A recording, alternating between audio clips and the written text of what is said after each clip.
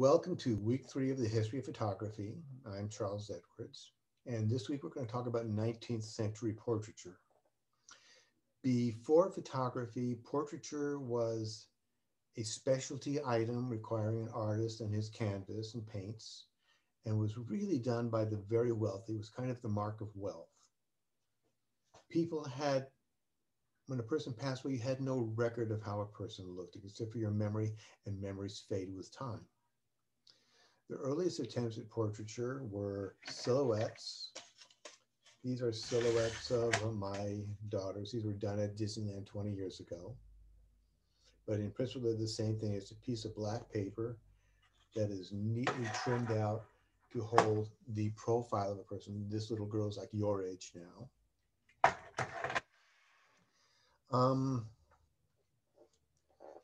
Portraiture, as I said, was the mark of the wealthy, but along came photography and you could take pictures of people, but the challenge was really long exposures. The inability, the requirement that your eyes stay open for 3 to 8 minutes without blinking. Early portrait studios were on the top floor of a building with these vast skylights. Let me grab something I need. Hold on, my apologies. Sorry for the interruption. You had to hold your eyes open for like several minutes in a sunny and bright area because the film was so slow. It required a long exposure with a lot of light. One of the things they did in the earliest studios, and this is what I just grabbed, was they would line the windows with blue bottles or blue glass. And the key to that is, as I mentioned in daguerreotypes and calotypes, they were sensitive to ultraviolet light. Ultraviolet light is very similar to blue. Ultraviolet light can go through blue glass, but once you lined the windows with blue glass, you knocked out the red and the green, you darkened the room considerably, and it was easier on the eyes to do a long exposure. So they would use blue bottles or blue glass for the windows. They also had to have these little brackets that would hold the head in place to help you sit exactly still so you didn't waver around. And they would also have the subject place their hands on their knees or on their hip or hold something to keep them from moving, because hands very often are shaking and moving around. And the key was to avoid having a blur. I'm going to show you some photographs from, now these are tintypes. We've discussed tintypes last week of a couple. And this, as I already mentioned, is a union case. It's made from lacquer and sawdust and pressed into a mold, probably the earliest forms of plastic.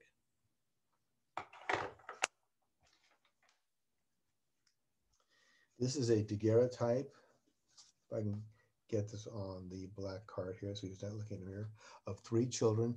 Photographs of children are rather challenging because kids don't sit still well. So you see a lot more photographs of adults than you do of children.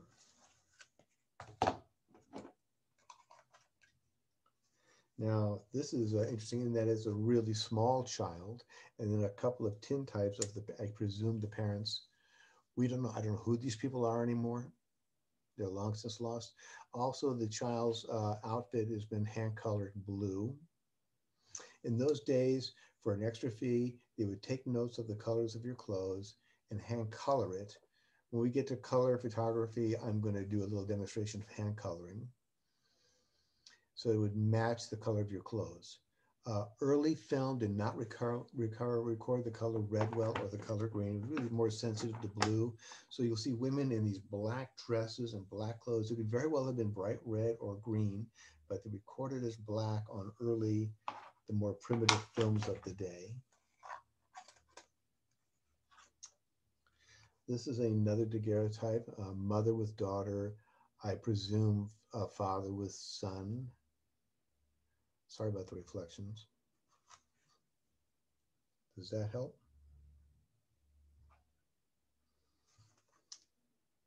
And remember, this is the actual film. Daguerreotypes cannot be reproduced. So this is the actual stuff that was handed, that was photographed in the camera and handed right to the people who were purchasing the photograph. Now, this next photograph, I want to talk about the 19th century. In the 19th century, people had 6, 8, 10, 12 children, realizing that in all likelihood, not all of them will survive to adulthood. So very often when someone died, a child, it was not unusual, they would take the child right to a photo studio and take a picture because that kid was in the ground in a day. So this is a photograph of a child who is in all likelihood deceased. Now, all of these people from the 19th century are deceased. None of these people are alive anymore. No one lives that long. They'd be like 150 years old if they were. But these photographs of deceased children often held a Bible or a cross, or in this case, it looks like a favorite doll. And tragic though it is, this was like the last photograph you ever have of this child. Very often, these children were standing with their brothers and sisters, and then they would prop their eyes open. They kind of help hold them up and get the last photograph. A challenge, what can I say? I want to now show you a PowerPoint. I'm going to put some things away here. I want to go over some names here. And the names are from your list of notes: Albert Sands Southworth and Josiah Johnson Hawes. It doesn't say Johnson. They were a portrait team from Boston. They were almost primarily into daguerreotypes.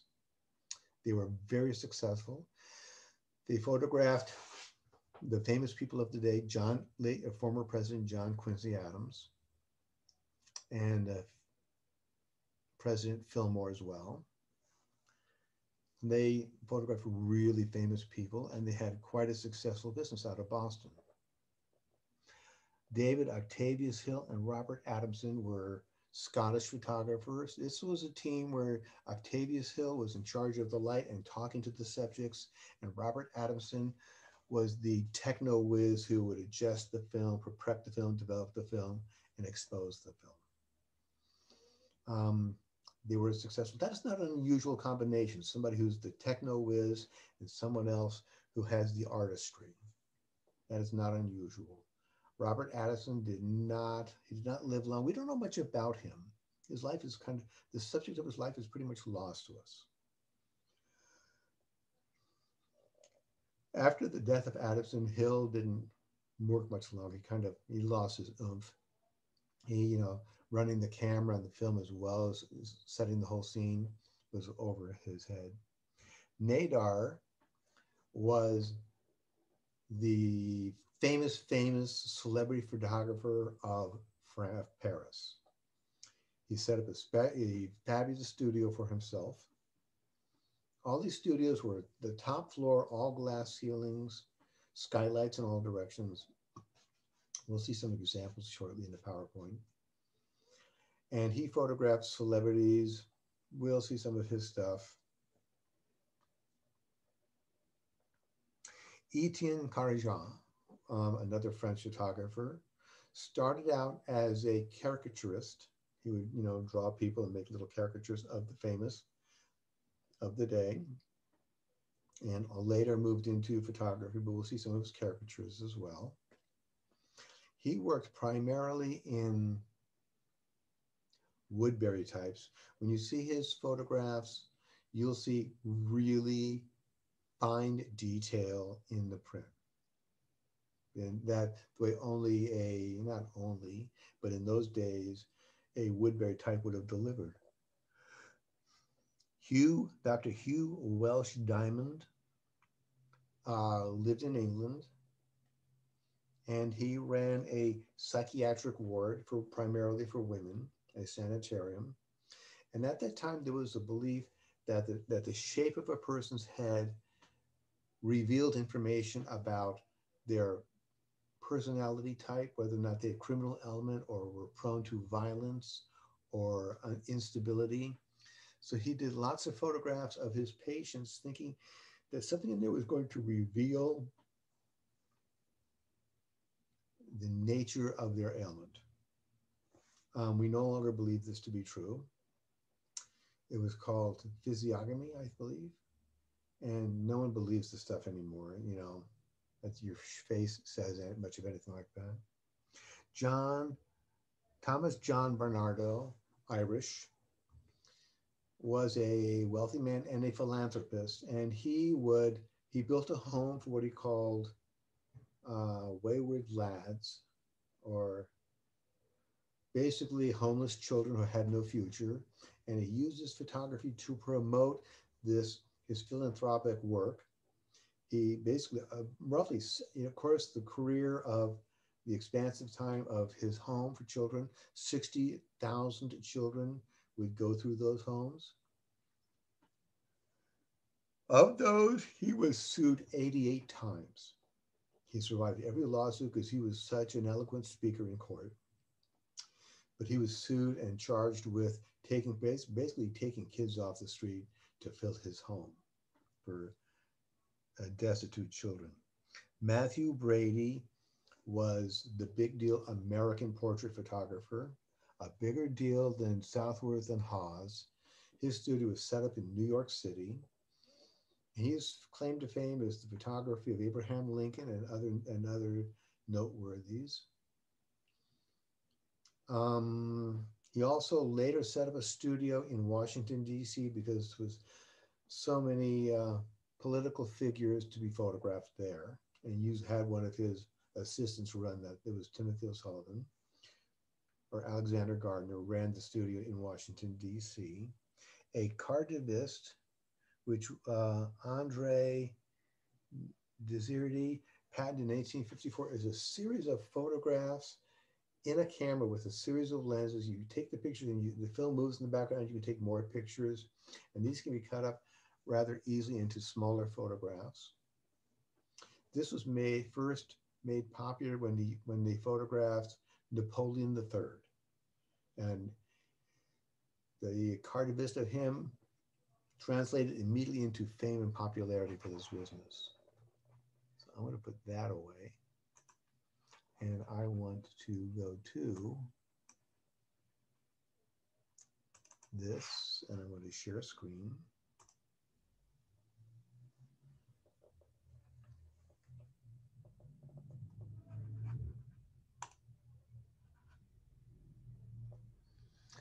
Here we are, 19th century portraiture.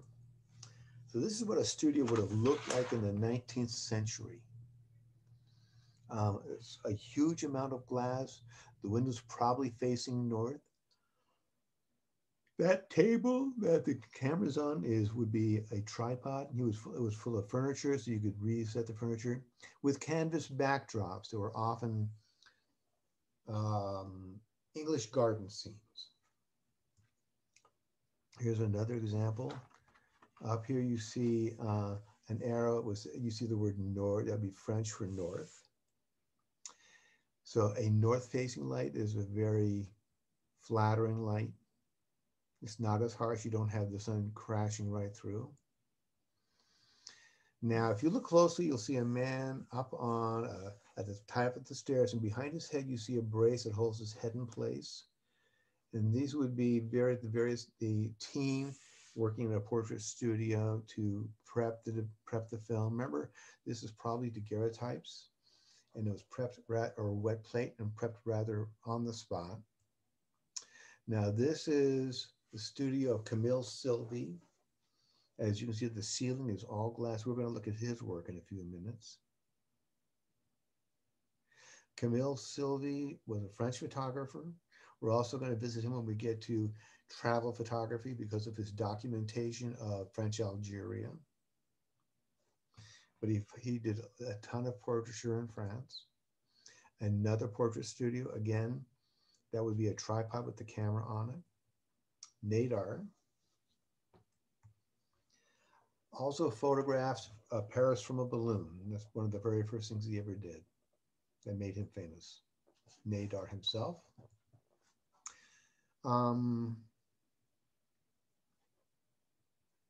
Celebrities, George Sands.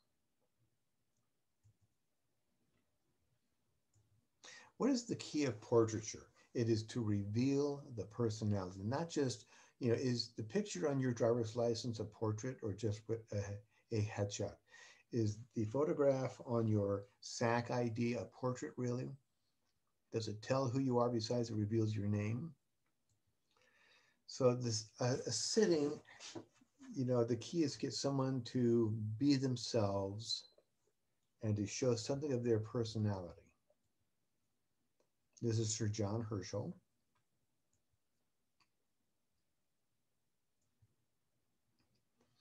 This is Victor Hugo, a deceased gentleman. Etienne Carjat was a French portraitist. He was also he would do caricatures. And that's how he was able to ingratiate himself to the famous of, the inner circles of Paris. I think that's Freud. So those are examples of his caricatures, and that's Carjat himself. This is Charles Baudelaire. He was a French poet.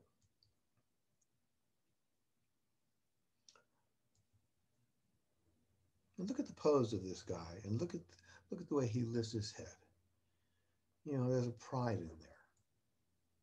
This is Italian composer, an Italian composer. His name eludes me. A mime.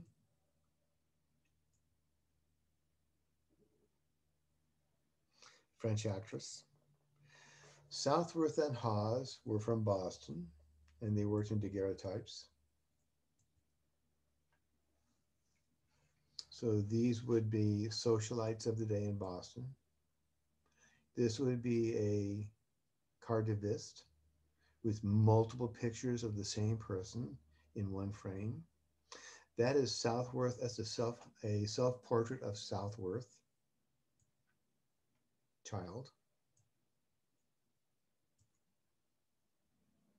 And look how hyper sharp these are. These are daguerreotypes. See how incredibly sharp and detailed they are.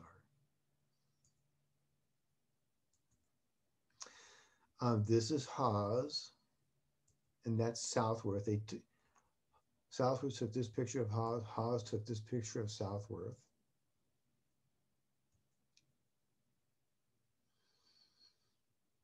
And how much is being said in this portrait of this person, almost in a spiritual sense? Octavius Hill and Adamson were from Scotland. They worked primarily in calotypes. They believed the calotype, the softness of the calotype, was more honest, more true. They felt that the incredibly sharp daguerreotype was unfair, and many people felt it was unflattering. Especially women didn't like the daguerreotype because it showed every single detail.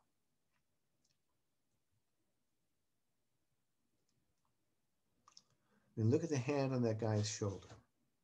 I mean, there's a lot in this portrait of personality and relationships. They would also photograph average people in Scotland, fishermen very often. This is a guy repairing a fisherman's net. But as you can see, these pictures are quite soft.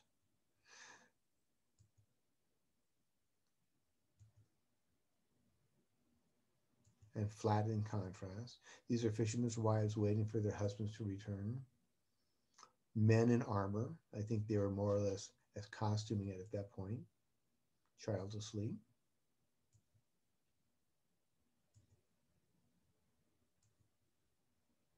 More wives waiting for their husbands to return from sea.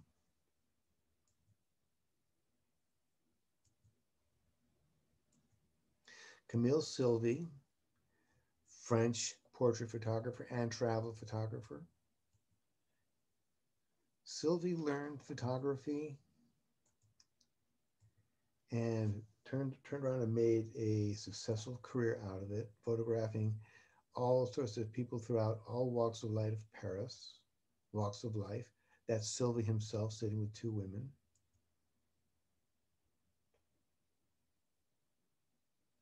Look at the man's posture.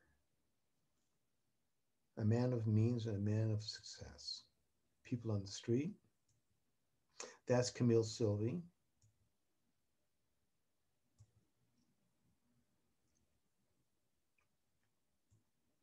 And notice the hands are always doing something, not just moving, but holding and staying in one spot.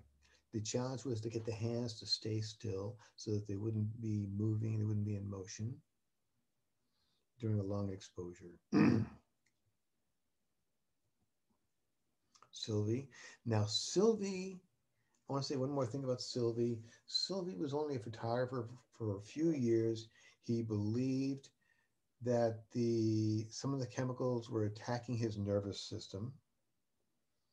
And so he left photography and went intermittently in and out of hospitals and sanatorium. And now we believe he probably had extreme depression. Matthew Brady, American photographer, ran his studio out of New York. Matthew Brady did an ingenious thing. He would photograph important people and create prints that could be reproduced and give them to all the newspapers in New York City. Right now, you think of the New York Times like that's it. And in these days, there could be easily a dozen competing newspapers in New York City. So he would give one to every paper. And so the demand for his imagery, he created his fame. That's also Matthew Brady. Abraham Lincoln. Abraham Lincoln was the first president to be photographed before he was in office. Another Lincoln. Another Matthew Brady. I think this is from the same sitting as this.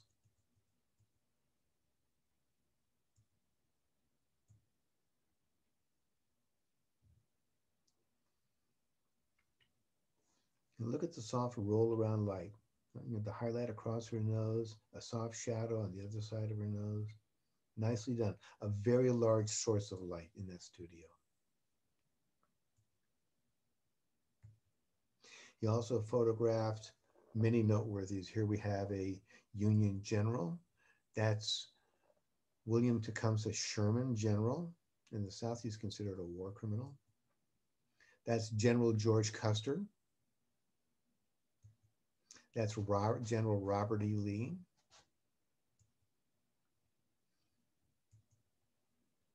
That's Ulysses S. Grant. Thomas John Barnardo was from Ireland, and he would photograph home for working and destitute lads. He uses photography to promote his philanthropic work and photograph children, a lot of before and after pictures of how hard it is for children. And this one actually should be before this one. Here's a good example. On the left, a child apparently in rags, and on the right, the child's in school and learning. I'm not sure what the numbers mean. Maybe they had been arrested. I have no idea, but a lot of kids have a plate with numbers hanging around their neck. Now, Barnardo, as I said earlier, was sued or taken to court 88 times that he was taking kids off the street to fill his institute. He was an eloquent speaker and got himself out of it all 88 times. But look at the condition of these children. And now they're in school, they have food, they have clean clothes, they're learning, their lives are improved. When we get to Jacob Riis in 20th century documentary, he is the photographer who photographed children working in factories and brought about the child labor laws that you enjoy today. Look at all these kids. These are kids from his institute. And that's Barnardo. A great portrait. Look at the way he carries himself. And think about the way you carry yourself. Think about your body language. Hugh Welsh Diamond ran an institute for women, a sanitarium, and he would photograph his patients. in the belief that the photography would reveal something. I believe that's him. I mean, look closely. Her eyes aren't even looking in the same direction.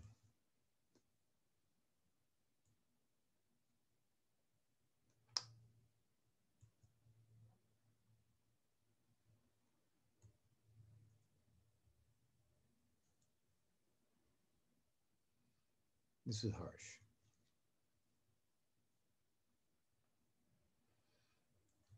His intent was to help these people and get to the root of the cause of their insanity is an unfair word, but their challenge.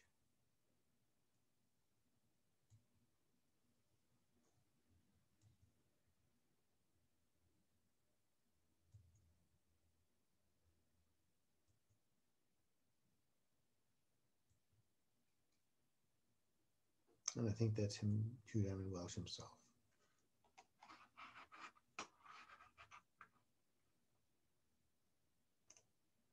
Now, this is 19th century portraiture. And in our next section, we will look at 20th century portraiture. And that's when you'll be assigned paper 2. I'm going to stop sharing screen here. Stop. And that's when you'll be assigned to paper 2 to compare and contrast 19th century portraiture, how it was done, how revealing it was, how accurate it was, the nature of the image.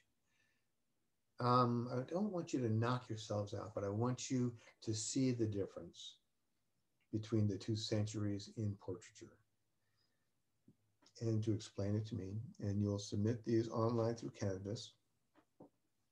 And thank you for your time.